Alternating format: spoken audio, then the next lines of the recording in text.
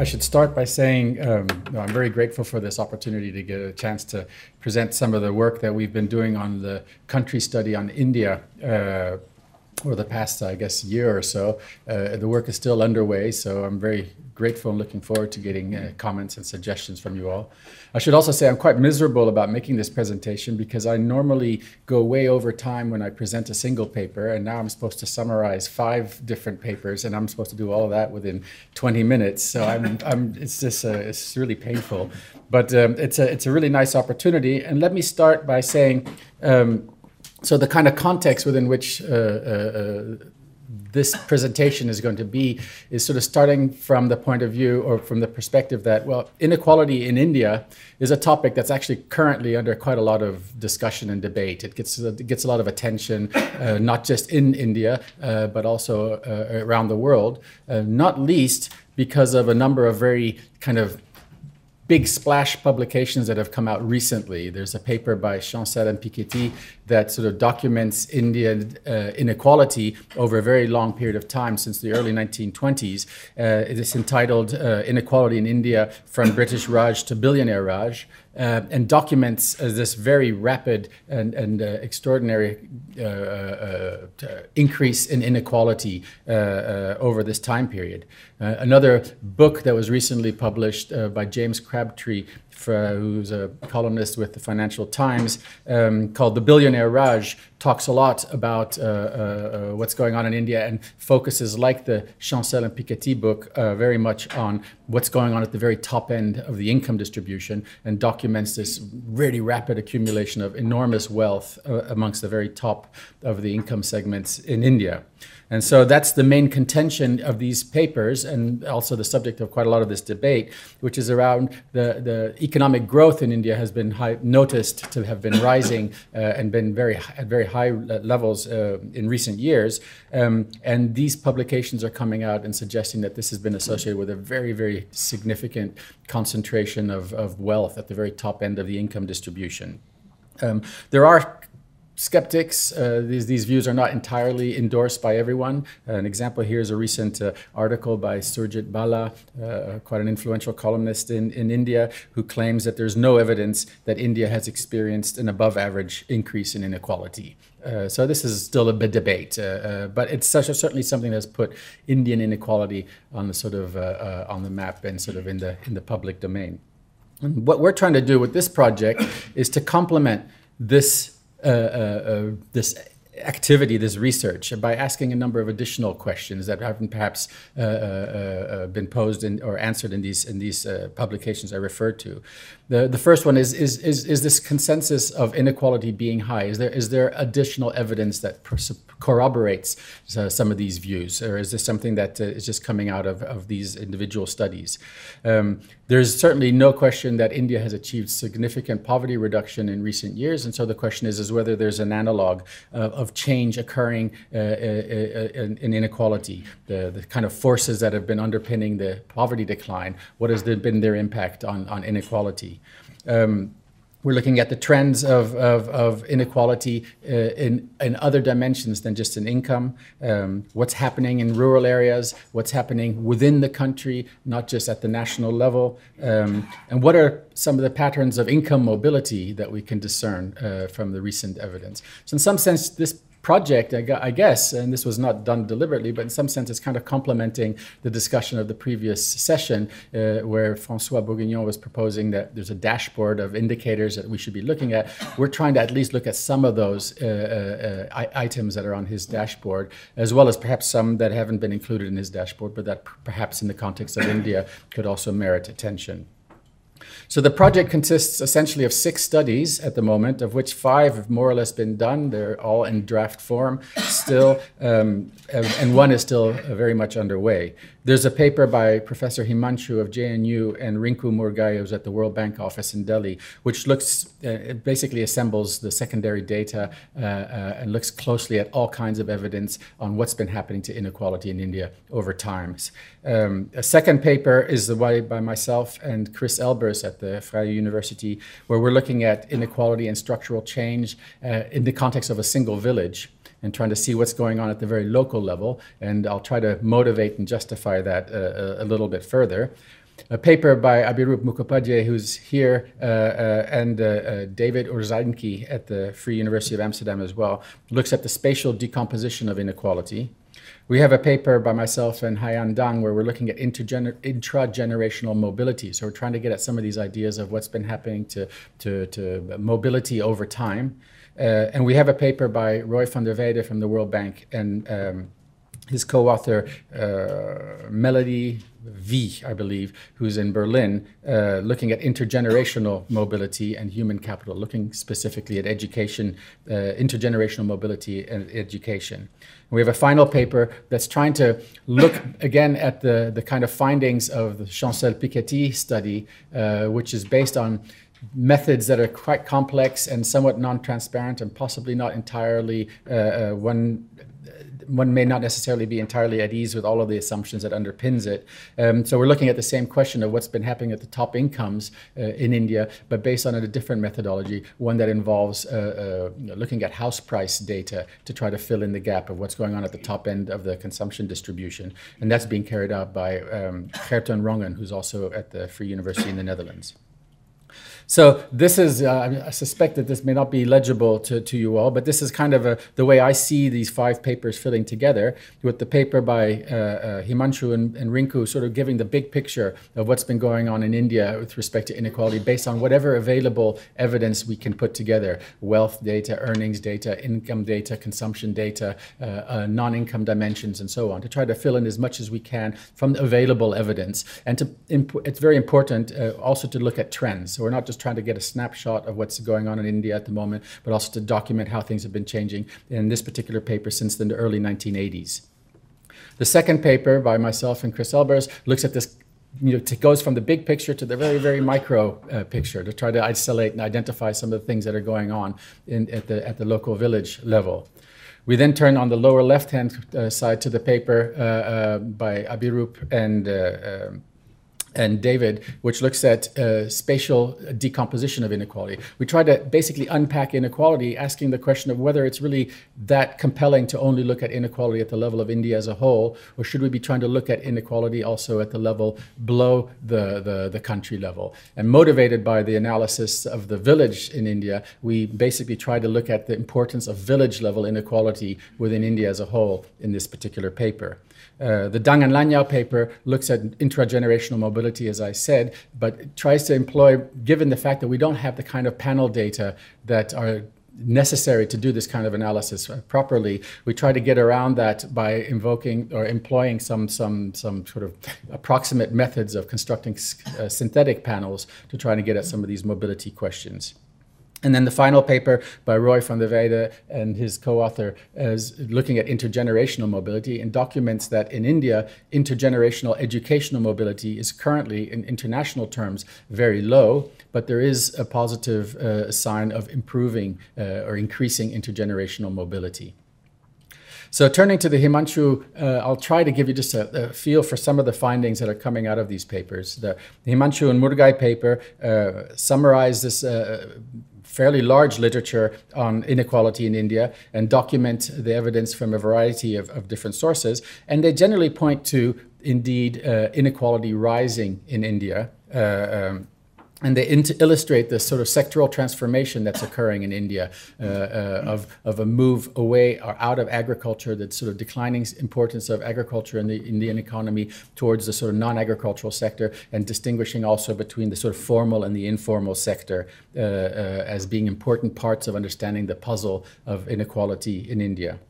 So here's a picture that extracted from their paper documenting an increase in inequality. It's not a dramatic increase in inequality, and this is based on consumption data, which is sort of the bedrock of data that people have been looking at in terms of inequality and poverty in India. Is coming from the national sample surveys, and it's the various rounds of national sample survey data starting in 1983 and extending up to 2012. So they document two important things. One is that indeed in recent decades, so the last, say, decade or 10, 15 years, inequality has been rising, with some leveling off perhaps in the most recent period. But there was also an important period of declining inequality in the very early years of this series of cross-sectional data. So inequality actually declined somewhat during the 1980s and the early 1990s, which is important because it means that it's not necessarily inevitable that with economic growth, we should be seeing economic inequality rising. It's something that Martin has already pointed to earlier, that it can rise with economic growth, but it needn't rise. And in India, the experience of the of the 1980s was that inequality actually very slightly, but did actually decline over this time period, particularly in rural areas. The incidence of growth is sort of captures this as well in the pictures on the right-hand side here. When we look at indicators other than consumption, which has been sort of the mainstream indicators of inequality or data that have been used to understand inequality, we can look at income inequality. And there are very few good data sets that capture overall total income in India, but there is one survey called the IHDS, the Human Development Survey in India, which was collected in two periods, in 2004 and then again in 2011. And those data can be used to look at income inequality. And they suggest that income inequality is, in terms of levels, at a much higher level than what we typically see with consumption inequality. And that they also document some increase in inequality over time. It's not dramatic during this time period between 2004 and 2011. The consumption data also suggests it's not been dramatic during that time period, with most of the increase in inequality actually occurring before 2004. Curiously, in the income data, the suggestion is that inequality in urban areas is lower than in rural areas. This is not supported by the consumption data, where you look at urban and rural inequality. So there's some issues there of comparability and so on. But the general trend of rising inequality is supported, and income inequality levels seem to certainly be considerably higher than the consumption inequality measures that we have. Wealth inequality is something that can be looked at. It has been looked at. In the right-hand corner, we see the picture that's taken from the Chancel-Piketty studies, which documents an increase in quite a significant increase in inequality in recent decades, and to the point that the levels of top income inequality nowadays are similar to what was the case in the early 1920s. So it's something that's it's really quite striking. But it's also supported by other data that look at wealth more directly. These All India, the AIDS data have their own problems, are not as complete as one would like, but they do seem to document as well this rising inequality in wealth.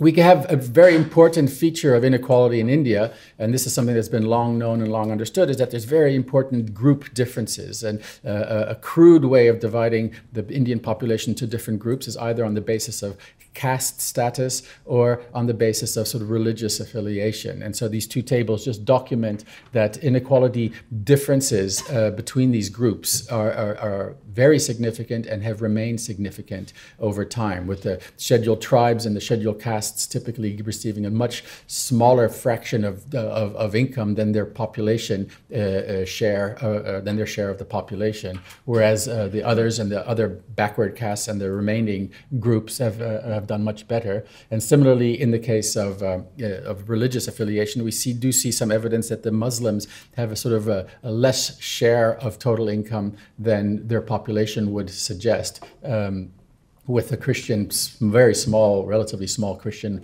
population doing particularly well. And this is also something that has certainly not diminished sharply over time. Other indicators of well-being that are of potential interest, of course, are health, education. We have just here a couple pictures. One picture documenting the significant higher stunting rates among the scheduled tribes and the scheduled castes. And although there's been some decline, those differences haven't diminished or haven't changed sharply in terms of stunting. And similarly, when you look at dropout rates from school, we see that the scheduled tribes are just much more likely to drop out from, say, secondary school in particular, but at all levels of schooling. And the scheduled castes also, certainly in terms of secondary schools, are dropping out more than the rest of the population. So that's a real whirlwind tour of a paper that could actually receive a lot more time in this presentation. But I want to move on to the Elbrus and Lanjouw paper, which looks at one village. And the village we're looking at here is a village called Palampur in this province or in the state of Uttar Pradesh. And it's been studied very intensively since the late 1950s. So we have a very detailed picture of what's been going on in this one little village since the late 1950s up until 2015. And the big picture there is that we've seen economic growth has occurred. We've seen, in terms of big forces of change, we've seen green revolution technologies and rural non-farm diversification of having exerted a big influence on the village economy. And that's reflected in a declining headcount rate and also an improvement in income mobility. People are moving out of their particular income fractals over time as we go from one year to the next. But we also see, and this is what I want to underscore, this is potentially quite important, we see quite a considerable rise in inequality within the village.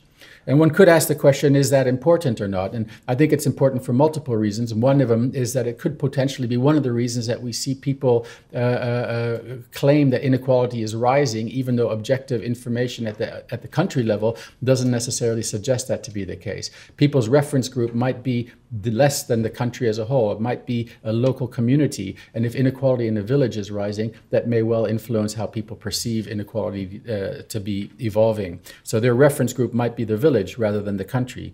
Another important reason to think about and to take seriously inequality at this very local level is that we've done work to document that inequality at the local level has been shaping and has been shaped also by institutional changes in the village level. So things that are going on at the village level are shaped by the inequality at the local level. And if we want to understand what's going on with people and we want to understand their institutional context, their political environment, and so on, we need to also understand what's going on with respect to inequality in those villages. A final point to make about inequality in Palampur, which is potentially of real interest, is that we document rising inequality, falling poverty, but we also document a decline in intergenerational mobility over time. So a father's income is better able to predict a son's income today than it was 25 years ago. And we're able to document these changes in intergenerational mobility because we have data that goes back all the way to the 1950s that covers at least 2 generations. So we have this insight. It's a glimmer of a possible issue of real concern, which is with rising inequality, we might be seeing declining mobility of a kind that is very closely associated with our ideas of inequality of opportunity and so on. I won't talk further about ongoing work that we're trying to do to explore the possibility that this village is, in some sense, the kind of forces shaping the income distribution in the village are possibly in some sense more broadly valid, but on the basis of sort of simulation work. That's something that's underway. But we have another paper, the paper by Abhirup Mukhopadhyay and David Orzeinki, which looks explicitly at this question of inequality within villages. And essentially this paper decomposes national level inequality into a between village inequality and a within village inequality component. This is done not with just sort of dry use of existing data, because the existing data don't allow us to do such an exercise. And so the project involves measuring inequality basically by at the village level, measuring average income at the village level by estimating an imputation model that relates consumption at the village level against night light intensity data as well as district level variables. And so this study produces an estimate of average income at for each village of India's 600,000 villages. And because it has an estimate of average income for each village, it is able to sort of back out the between share of between village component of total inequality. And thereby the residual from that calculation is the within village component of total inequality. And the evidence suggests that this within village component of inequality is actually a very large proportion of total inequality. So if you decompose inequality in this way, you get a contribution to total inequality from village level inequality of something like 75–80%. So much of what was going on in terms of inequality is actually occurring within the village. and again, a reason to think about what's going on at the village. Why, how are these village inequalities influencing all kinds of behaviors and all kinds of outcomes? They carry this out at the national level, and then they also carry this out at the state level, and they document that in a very large number of states, the within village component is actually increasing quite sharply. There's an interesting example of the state of Jharkhand here, where overall inequality in Jharkhand is not observed to have changed at all. But within the state of Jharkhand, we see within village inequality component actually having risen quite sharply. So you can have quite a disconnect between your assessment of inequality if you look at the village level inequality or if you look at state level or national level inequality. Turning to the Dang and Lanjouw paper, what we do here is basically construct synthetic panels using multiple rounds of the NSS data, which are cross-section data, to construct synthetic panels which then allow us to explore patterns of mobility. And what we basically observe is that there has been an increase in mobility over time. So if we compare 1993 to 2004, we observe that something like 60% of households are basically still along the diagonal of this particular type of transition matrix, where we distinguish between the poor population, a vulnerable population, and the sort of middle class or secure population. And we document that between 93 to 2004, something like 60% of the population was sort of on the diagonal of this transition matrix. Moving to 2004 to 2011, which is actually a somewhat shorter period of time, the actual transitions have increased. There's a smaller fraction of the population that's sort of on the diagonal here. So we have greater intragenerational mobility that's occurring. And the correlates of this intragenerational mobility can be explored. And we tend to find, not terribly surprisingly, that factors such as high education, residence in urban areas, employment in the regular wage sector, and so on, is associated with upward mobility, whereas scheduled tribes, scheduled castes, and certain states, for example, are more likely to be characteristics that are associated with downward mobility over time. Finally, the paper by Roy van der Weide and his co-author Wieg, they investigate intergenerational educational mobility, the income information that would be necessary to explore intergenerational income mobility just are not available, and it's not obvious what methods would exist to allow us to try to get at that with the existing data sources. But educational mobility can be explored, and this is on the basis of information where we look at co-residence of fathers and sons co-residing and looking at their education, their respective education levels. And this study is based on also on these NSS data going back to the 1980s, and the exercises involves calculating sort of intergenerational regression or correlation coefficients that capture the extent to which education levels persist over time.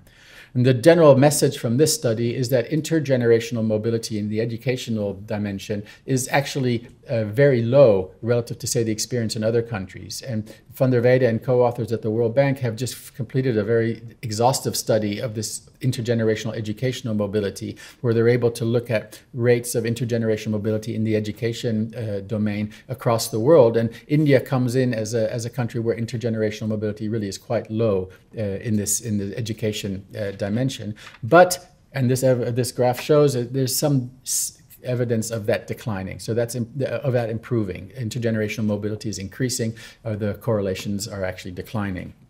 So that's an encouraging sign.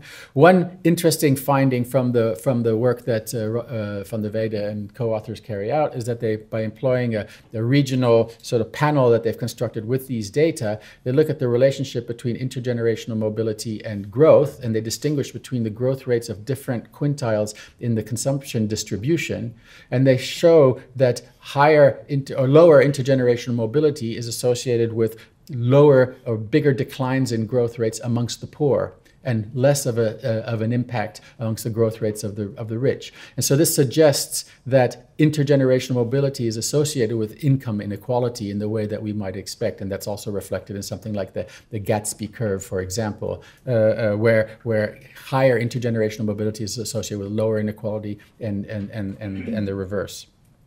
Finally, they carry out some work to try to look at what are the possible correlates of intergenerational mobility. And they find that public expenditures at the state level public expenditures are associated with higher intergenerational mobility. More political competition, interestingly, is found to be associated with greater mobility. And they also found that, and this is almost somewhat slightly mechanical, that the percentage of parents with no education is also positively associated with mobility. But that's possibly something that's somewhat mechanical out of this exercise. Anyway, I'm so sorry for having raced through this, but thank you very much for your attention.